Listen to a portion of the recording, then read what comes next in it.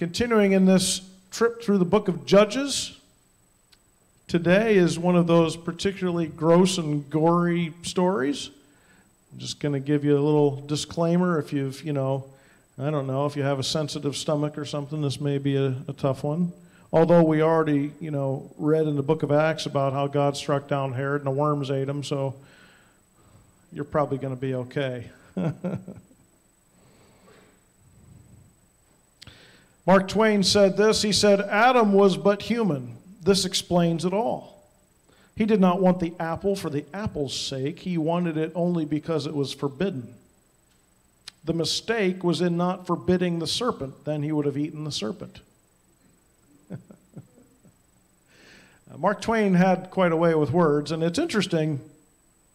I think there's a lot of wisdom there. Now, some of you are moms and dads, and your kids might have grown up, but they're still your kids, right? So you go back and you remember when your kids were little. Were there times that they wanted something not because they had any reason to like it or want it or need it, but because you said, no, they can't have it, and now they want it, right? A minute ago they had no desire for it, but the moment you said you can't have that, now they want it, right? It's amazing how God gives in the Old Testament, he gives his people the book of the law. And one of the things we understand, if we understand the law properly, is that the guidelines and commandments that God gave were for the people's good. In other words, for them to properly enjoy life to its fullest, it would involve having a right relationship with God, right? Have no other gods before me. Revere him and him only. They have that relationship right. And then the rest of the commandments are all about, well, you probably shouldn't kill each other. That's probably a good way to have a good, successful life with one another, right? Not murdering one another. That's helpful. Not stealing each other's stuff. Not coveting each other's things. In other words, all of those guidelines were laid down for their benefit, for their good. And what did they do? As soon as they could?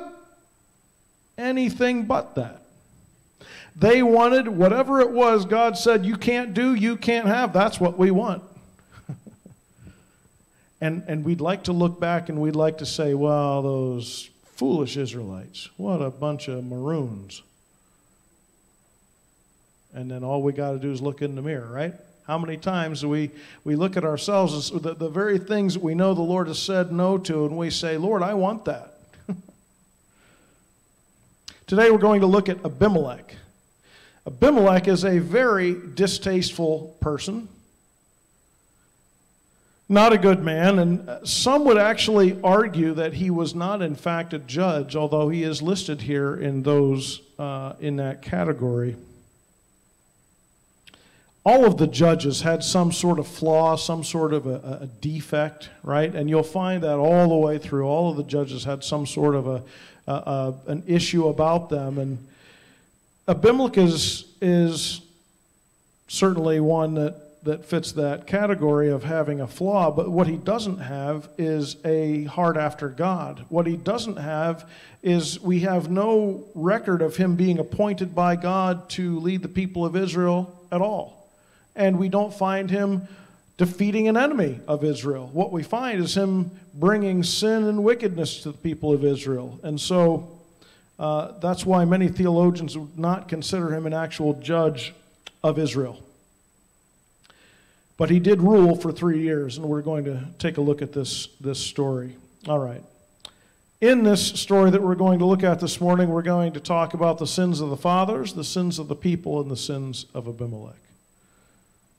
How about we get started? You ready? LaRue, you ready? All right, LaRue's ready. Got the thumbs up. We're headed off. Here we go. Judges 8, verses 29 through 35. Jerubbaal, the son of Joash, went and lived in his own house. Now Gideon had 70 sons. By the way, Jerubbaal and Gideon's the same person, in case you're wondering there. Now Gideon had 70 sons, that's not a typo, his own offspring, for he had many wives. And his concubine, who was in Shechem, also bore him a son, and he called his name Abimelech. And Gideon the son of Joash died in a good old age, and was buried in the tomb of Joash his father at Ophrah of the Abiezrites. As soon as Gideon died, the people of Israel turned again and whored after the Baals and made Baal-Berith their god. And the people of Israel did not remember the Lord their God, who had delivered them from the hand of all their enemies on every side. And they did not show steadfast love to the family of Jerubbaal, that is Gideon, in return for all the good that he had done to Israel. The Israelites did not wait but a moment to jump right back into the sin and degradation that was part of their regular practice. Now, for us to truly understand Abimelech's disastrous rule and disastrous life, we need to understand his family issues. And when I say family issues, recognize that we all have family issues, right? A few years ago, it kind of became popular. You heard the phrase dysfunctional family, right? Have you heard that phrase, dysfunctional families? Anyone? Yeah, a couple of you are awake. That's great. All right. Well, where did you hear that phrase, dysfunctional family? Anyone? Television. That's good. Where?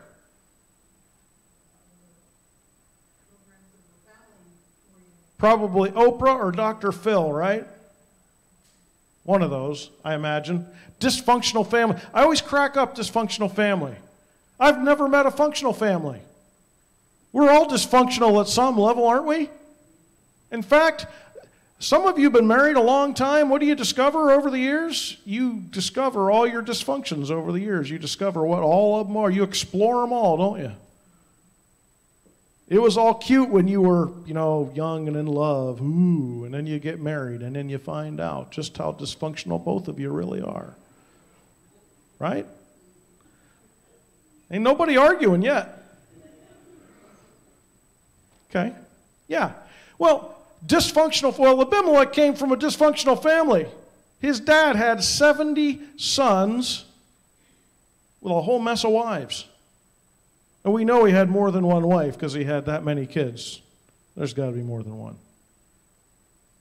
Abimelech is the son of Gideon. Now, Gideon was the judge who delivered the people of Israel from the Midianites. We looked at him last week. Gideon was a timid, kind of fearful young man that God, out of his weakness, made him strong and used him to be a leader of Israel, delivered him from the Midianites. He was a godly man, but he was a flawed man, wasn't he? And in the verses we just read, we find some of his flaws. Many wives and at least one concubine who is the mother of Abimelech. Now, many times when an outside observer, maybe who doesn't know the Bible and is not a Christian, and they hear something in Scripture that says that this guy had all these wives, and they say, see, your religion teaches polygamy. No, it does not. It records the fact that Gideon was a knucklehead and had this many wives, but it doesn't say that God said, hey, Gideon, you should marry all these women. Nowhere does it say that. And nowhere will you find Scripture promoting or encouraging more than one wife. Because again, God knows what's best for us. Some of us have a hard time enduring the one wife we have. God loves us. He wouldn't give us another. I can say that. Dina's not in the room. No, the Bible never promotes it. In fact, every time you read an account of polygamy in Scripture, keep reading. And in the next verses, what you will discover is the tragedy that followed. Let me give you an example. Maybe you've heard of this guy. 1 Kings chapter 11, verses 1 through 3. Now, King Solomon loved many foreign women, along with the daughter of Pharaoh, Moabite, Ammonite, Edomite, Sidonian, and Hittite women. By the way, you remember those are all places they were supposed to get rid of those people and not intermarry them? Remember that? From the nations concerning which the Lord had said to the people of Israel, you shall not enter into marriage with them, neither shall they with you. For surely they will turn away your heart after their gods. Solomon clung to these in love. He had 700 wives who were princesses and 300 concubines. And his wives turned away his heart. It never says way to go, Solomon, but rather that this act of wickedness on his part turned away his heart from the Lord. Because of Gideon's sin in this area, just like Solomon, we have Abimelech. Abimelech is the byproduct of Gideon's sinful behavior in this area.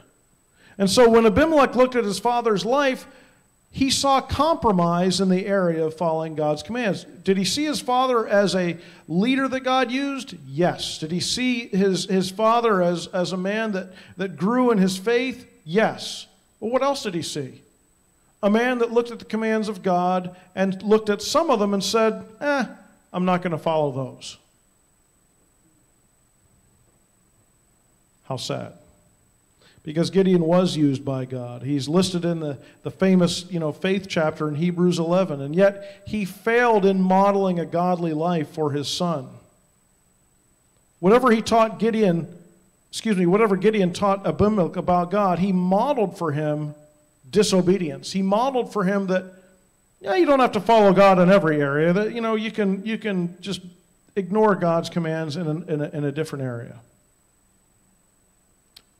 The same tragedy happens today all the time. We can have people who maybe they believe the right things, they understand theology correctly, they might even know the Bible, they can bring their kids to Sunday school, but if you're a person who follows God in some areas, but in another area you just say, well, Lord, I'm just not doing that. I'm just not gonna follow your command there.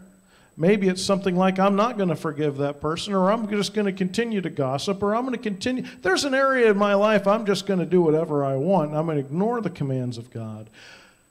No matter all those other good things you think you're doing for the Lord, what you're telling your children and anybody else watching you is, obedience to God's really not that important. I can compromise anywhere I want. That's tragic. That happens. And I do think that there is, I just saw in the news this morning, they were talking about how Christianity, statistically, the numbers are dropping in this country. We're fast approaching becoming the minority religion in this country. And you say, how does that happen? I think one of the ways that happens is if you have people that claim to be Christians and yet have areas in their life where they say, yeah, Lord, I'll be following you in this area and that area, but this area, not doing it. That has an effect because your kids watch. Your kids watch, and your neighbors watch, and everybody watches. The sins of the fathers can do great damage to the lives of the children. We need to be people who recognize that God's command for purity affects all aspects of our lives. He's not looking for partial obedience. He's looking for complete obedience. Partial obedience is actually, in fact, disobedience. Secondly, in this story, we see the sins of the people. Now, this story is about ready to take an ugly turn. So go ahead and take a look with me, if you would. Judges chapter 9, verses 1 through 6. Now Abimelech, the son of Jerubbaal, went to Shechem to his mother's relatives and said to them and to the whole clan of his mother's family, say in the ears of all the leaders of Shechem, which is better for you, that all 70 of the sons of Jerubbaal rule over you, or that one rule over you? Remember also that I am your bone and your flesh. And his mother's relatives spoke all these words on his behalf in the ears of all the leaders of Shechem. And their hearts inclined to follow Abimelech, for they said, he is our brother. And they gave him 70 pieces of silver out of the house of Baal-Berit, with which Abimelech hired worthless and reckless fellows who followed him. And he went to his father's house at Ophrah and killed his brothers, the sons of Jerubbaal, 70 men on one stone. But Jotham, the youngest son of Jerubbaal, was left, for he hid himself. And all the leaders of Shechem came together, and all Beth Millo, and they went and made Abimelech king by the oak of the pillar at Shechem. This is a really horrible story, isn't it? The people of Shechem decide that since Abimelech is family, they might as well have them be their leader. There's no decision to make sure that Abimelech would be a godly leader. Again, one of the things we don't find in this text about Abimelech is that God in any way ordained his being leader of anything. In fact, it's rather obvious that God is not consulted in this process at all. And Abimelech wants to make sure that he doesn't have any competition for this job, so he kills 70 brothers. Yikes. You think at some point right after that, the people of Shechem might say, yeah, I know he's family, but if he just slaughtered 70 of family members, maybe we don't want to necessarily put him in charge. Think that thought might have crossed their mind? I'd like to think it would have crossed mine. You just slaughtered 70 of us. Who's next? What is the sin of the people? Well, for one thing, they did nothing about the fact that their newly appointed leader just slaughtered 70 of his family members. That's kind of a problem. It isn't as if they didn't have the books of the law. It isn't as if they didn't know God's commands. In fact, they certainly did. They were recipients of the law of Moses. They would have known enough to know that slaughtering your family is kind of a no-no. It's interesting. One of the things that was always a temptation for the people of Israel was that they wanted to be like the nations around. They wanted to have a king. Now, it's interesting. It does not really say in the text that Abimelech was a judge, but it does say that they made him king in verse 6 here.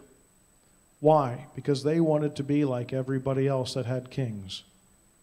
And so they were intent on being like everybody else. They were willing to bypass any kind of moral standard so that they could have a ruler like the peoples around them. Abimelech was Gideon's son, and so they figured, well, you know, other nations around us, the king's son sometimes becomes king. We want to be like them. He slaughtered his family members. Well, but other pagan nations around us, they do that. We'll just ignore God's commands about not murdering. Again, this is why many scholars don't view Abimelech as truly one of the judges of Israel. God did not raise him up to lead. The people put him in charge. And in fact, he's the one that promoted himself for the job. He does not bring victory against an evil oppressor. Rather, he kills his own family. And he does not bring the people of Israel to the worship of God, but rather he continues in wickedness. Notice here as well, it's Abimelech that brought himself up to the people. Abimelech wants to be in charge. Abimelech wants power. Morals were not important, just power. I'm always leery of people who want to have some kind of title or position or power, and they're motivated by being in charge. You should be leery of those people as well. It's interesting to note that the kind of leadership that God desires from those who would serve in his kingdom is always very different from the way the world looks at leadership. Jesus had this to say. He tells us here in Luke 22, a dispute also arose among them as to which of them was to be regarded as the greatest. And he said to them, the kings of the Gentiles exercise lordship over them, and those in authority over them are called benefactors. But not so with you. Rather, let the greatest among you become as the youngest, and the leader as one who serves. So the way up is down. The way to greatness is service. You're looking for someone who's qualified to lead others? Look for someone who's willing to serve and not be noticed. If you want to be great, learn to be a servant. This is something that Abimelech never learned. And for that reason, we don't find him being God's appointed leader. Be very careful who you put in charge of things. In the Apostle Paul's letters to both Titus and Timothy, where we find qualifications for deacons and elders, do you know what it primarily talks about in qualifications? Moral integrity. It's not talking about the smartest and the one with the most skills. And all. No. Talks about the one who is morally qualified, spiritually qualified, has integrity, moral qualifications. Those who lead in your church should be godly. They should be known as people of integrity. And anytime we compromise on making sure that our leaders are spiritually qualified, we will pay the price. Just from my involvement with various churches and knowing other pastors, I could tell you story after story after story. Well, we made them an elder because we needed elders and they wanted to be one, and so we did. And then the tragedy that happens because they weren't qualified. They should have never been in that position. They were not morally qualified people. Now, a bad deacon is not likely to slaughter 70 of his family members. I'm not saying that he would necessarily. However, he might promote false doctrine. He might not stand and insist on the Bible being the authority in the church. He might look the other way when gossip is going on and undermining the church. The people of Shechem sinned greatly by what they allowed to lead them. And there is always that admonition for every church in every place at all times. Be careful who you put in charge. Sometimes there are those who look like, wow, they'd be a great leader. They're charismatic. They really want to lead. They're successful in the business world. Are they morally qualified? That's so much more important. The sins of the people was who they allowed to be in charge. We need to be careful of that as well. Finally, we get to the sins of Abimelech and we come to his gruesome end. Are you ready? Oh no. What just happened?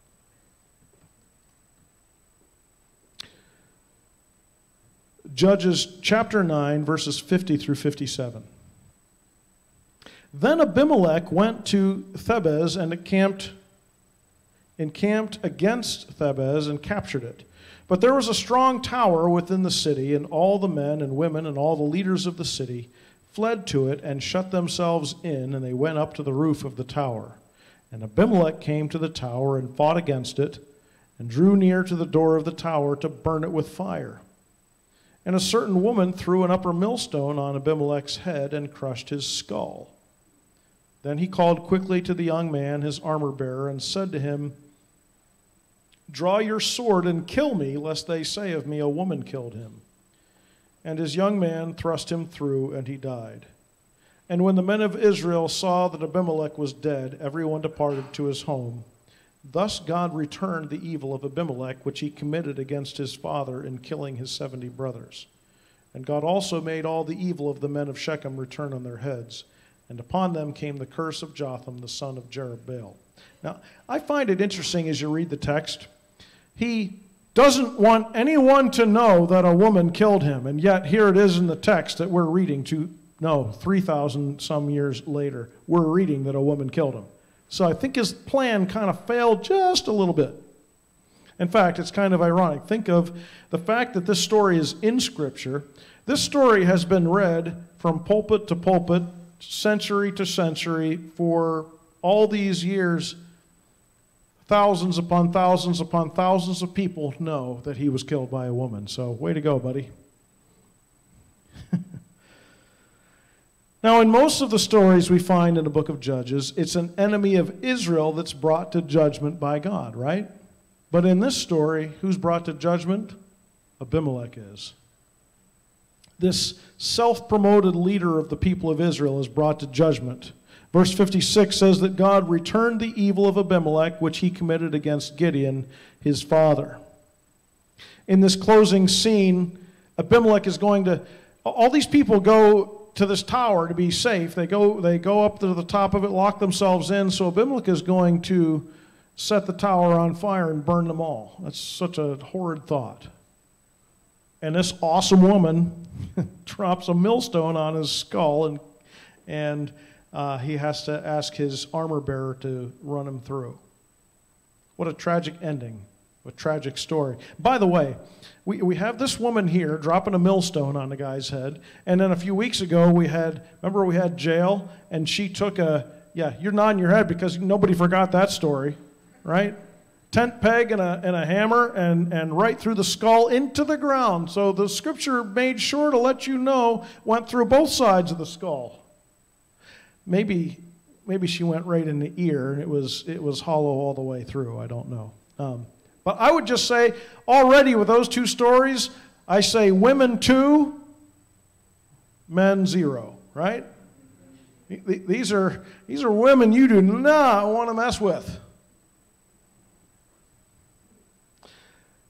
You know, there are times we look at life and we say, and maybe you've been there. Have you ever looked at the situation around you, say, is there ever going to be any justice? You look at people and it seems like they get away with everything, right? There are people out there who've robbed banks and they've taken millions. I swear to you, if I took a pencil, they'd lock me up. And we sometimes look and we look at people's lives and we say, there's no justice. We can get real discouraged. Well, Abimelech got some justice here, didn't he? I'm sure there were times people thought, well, he's just getting away with it. He slaughtered his 70 brothers and nothing happened. They made him king, for crying out loud. Well, he got his. And friend, I want you to be encouraged. God isn't asleep at the wheel. Isaiah 13:11, God says this, I will punish the world for its evil and the wicked for their iniquity. I will put an end to the pomp of the arrogant and lay low the pompous pride of the ruthless. There's one who's keeping score better than you. And he says, I will punish the world for its evil. The day's coming. So fret not. We don't need to waste our time worrying, getting all anxious and angry and upset over whether or not someone's going to get their justice. Everyone will. And that leads us to understanding our own situation. Because the reality is, we do like to look at others and say, when are they going to get their justice? But we don't tend to look at ourselves and say, when am I going to get mine? Right? Is it my breath that did that? No. The reality is this, is if God were to judge us as our sins deserve, we're all kind of in big trouble, aren't we? So when we start thinking about justice, we need to understand two things. One, God keeps the tally. God will settle the score. God will bring justice to every person. And two, this is where we as believers in Jesus Christ get to celebrate the amazing grace of God, right? Because he does not treat us as our sins deserve, but rather because we have placed our faith in Jesus Christ, God says, okay, you deserve my wrath, but because you've placed your faith in my Son, I'm putting the punishment on his back at the cross. That's the whole message of the gospel right there, isn't it? And so when we think about justice, remember that God he'll take care of the evil, including the evil of yours. If you've placed your faith in Christ, you don't have to pay for it. What an invitation to make sure that we've placed our faith in Christ, repented of our sins, and come to him in faith. And another opportunity for us to celebrate his amazing grace. Let's pray. Lord Jesus, we thank you for your word. We thank you for the encouragement that we find in it. We pray, Lord, that you would help us. Help us, Lord, to be careful that we don't pass on our sins to our children, that we don't model for them that we can live a life of compromise. Lord, the sins of the fathers are deadly to the children. Help us to realize that you require holiness in all aspects of our lives. And Lord, help us as we consider that the sins of the people in this story amounted to who they put in charge. Lord, help us to be careful that we put in leadership people who are qualified, moral, biblical, godly people. And Lord, we thank you that you will bring justice. And Lord, that's an occasion for us to rejoice in the grace that you have poured out on us. And we thank you, Lord, that because of Christ, you remain just, but we go unpunished because you took the punishment for us. Today we celebrate that amazing grace. In Christ's name, amen. Would you stand as we sing?